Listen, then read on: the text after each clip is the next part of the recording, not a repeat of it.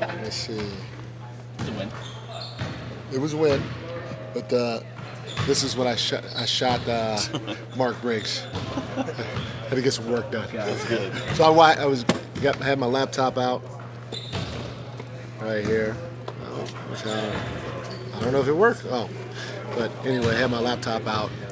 Watched the game here. So it was a good win. A little scary, because down the stretch I thought New Mexico had a chance to score a couple of times, but so we kept the fans in their seats. We're going to screenshot that and see what's on the laptop, just so you know. Oh, dang, that wasn't smart. You guys are smart. Somebody will. Yeah, let me see. Oh, shit. I can't see it. How are bad? Just how's the health of the team kind of heading into Wednesday for you guys? It's pretty good. You know, Duarte's still a little banged up. He did everything but contact today. Trey's still banged up. He didn't do anything on the floor today.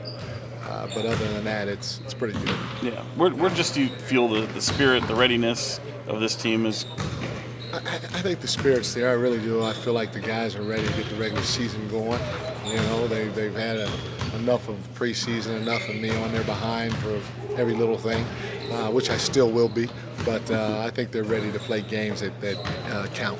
Do you feel like that physicality you've been preaching was embraced in preseason? It's getting better. The exciting part about it is it's getting better. It's way better at this point this year than when it was last year. Hopefully it will translate to wins. But I'm excited about where we are, knowing where we could still go with it. You talked about the two guys that weren't full go at practice. How much does that change your opening night ideas and your rotations for opening night? You know, obviously Trey was a part of our rotation last year, and he's going to have a good chance of being part of it this year. So if he's not playing, you know, we got to make some adjustments. And the reality of it is, Chris has done a heck of a job as the preseason or training camp has gone along. He's gotten better every time he stepped out on the floor, and because of that, you know, he'll probably get a shot. Whether it's starting or coming off the bench, I don't know, but he get a shot. But obviously, with him being hurt, especially if he doesn't have any contact before that first game, then he won't play. Have you seen Sasha making slow progress as well? Yeah, you know, I think all of our guys have made progress. You know, some guys haven't made progress as quickly as others, but I think as a group we're trending in the right direction. Has it surprised you a little bit at all about that he's, I don't know, maybe just hadn't had that quite breakout game that maybe everyone's kind of hoping for? At least from a fan standpoint, they're pretty amped up for what he could do.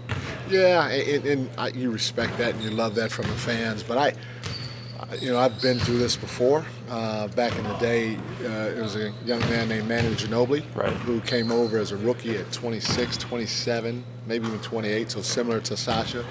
And he struggled at first. Struggled to a point to where we actually, as a staff, took him out the lineup and set him down for a little bit, because there's a lot of pressures that those types of players go through that we don't understand. You got pressures from people overseas thinking that you should come to the NBA and right away be, you know, Magic Johnson or Larry Bird, and it just doesn't work that easy. It doesn't translate that easy. And you know, you talk to Sasha, he'll tell you he's still trying to feel and understand the game while getting his confidence to play at the highest level. So it's going to take some time, but for where he is right now in the short amount of time, he's made some pretty good adjustments and improvements. Whether it's the cuts that he's had, or getting hot in that third quarter in the last game, just do you see like the outline of where he can be in maybe a month or two or a couple of months? Yeah, you do. You see, and the neat part about it, and I said this earlier, is the biggest thing for me with him is to make sure his confidence doesn't waver. And I said this earlier too, is just the way he carries himself.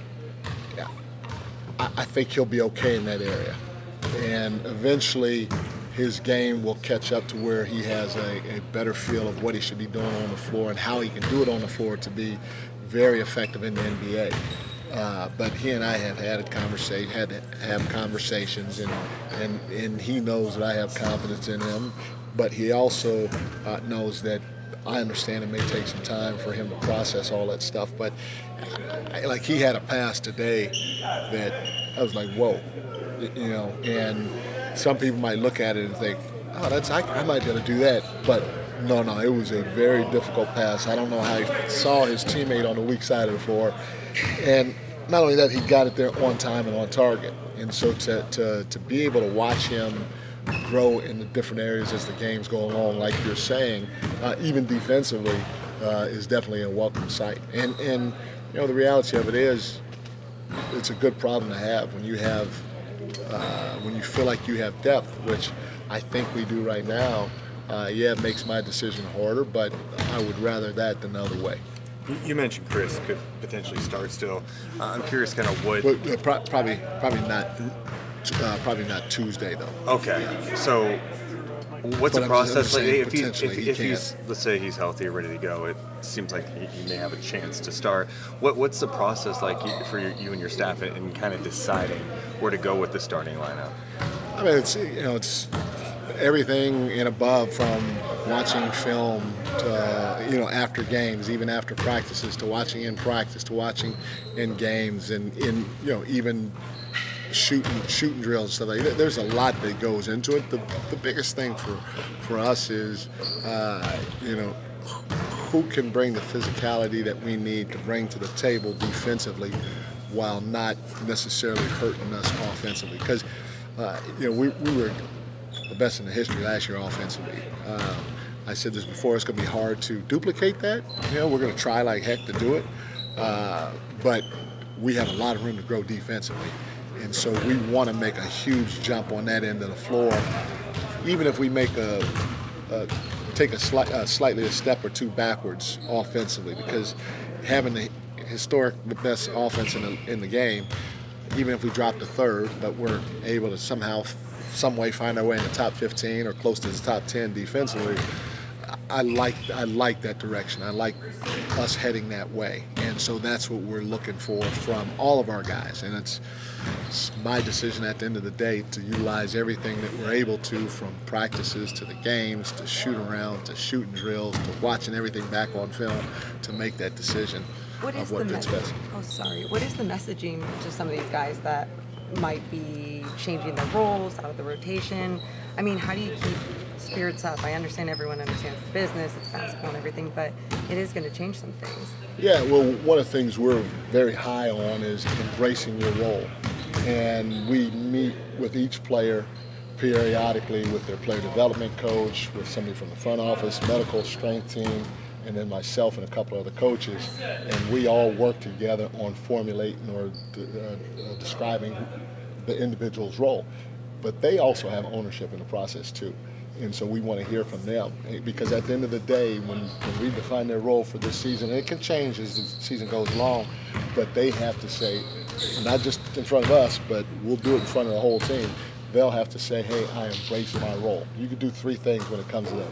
You can reject it, which you don't want, because if you have people reject the roles, you're not having a team at all. I don't care what business you're in.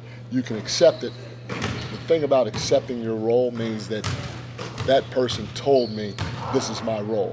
So I'm going to accept it now. And I always feel if you accept something, you usually have 1 foot in, 1 foot out. When things are going good, okay, you're in. But when things are going bad, just because that person told me to do it, they don't really feel it. We got to get to a point where we're embracing our role, where they could say, hey, I embrace my role. I was part of defining it, and so I embrace it, which means that anything that's going on, good or bad, I'm all in. And that's part of the contract that we signed that's on that wall over there.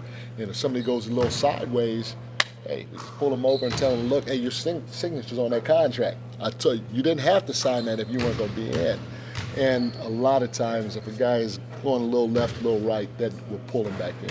Coach, we in the media, we love to talk about the X factors of teams, if it's an individual player or whatever. But from a coaching standpoint, is there a guy on the team that you're like, you have to step up for us to get to the, to a championship? Well, I think for us it's a collective thing, and I know that probably doesn't sit well with everybody, but it starts with Fox and Domas and Keegan to a certain degree. I mean, Keegan's creeping into that definition of quote unquote your big three, and so those guys have to come to play 99.99% of the time. But that doesn't mean everybody else could take a day off or not bring it, because we need to collectively bring it as a group. Because for us, there might be other teams that, you look at Phoenix, you got KD, you got Bradley Beal, you got Book. You have some depth of guys that can go get you 30 basically every night. And then defensively, it is what it is. But at the end of the day, for us, we always have done it collectively. It's going to have to happen going forward for us collectively, knowing that, hey, almost Fox, you get paid the most money. Pressure's on you guys to start, and then it trickles down from there. Mike, sort of the follow-up to that is, if Keegan does start taking those steps, does that allow you to do different things, like maybe at the shooting guard position where you go to a more defensive player because you know that Keegan can raise his scoring averages and some of the other things that he can do? Yeah, anytime you have another, guy that you're like, okay, hey, this guy could be quote-unquote big three, a true big three, and then it does give you flexibility, But again, we were a pretty good team last year, and we had a lot of guys in new roles that they weren't in before, and all those guys stepped up. So they're going to have to continue to step up. Having a guy that can not only step up but separate himself from everybody else stepping up gives you the luxury to do a lot of things, for sure. Thanks.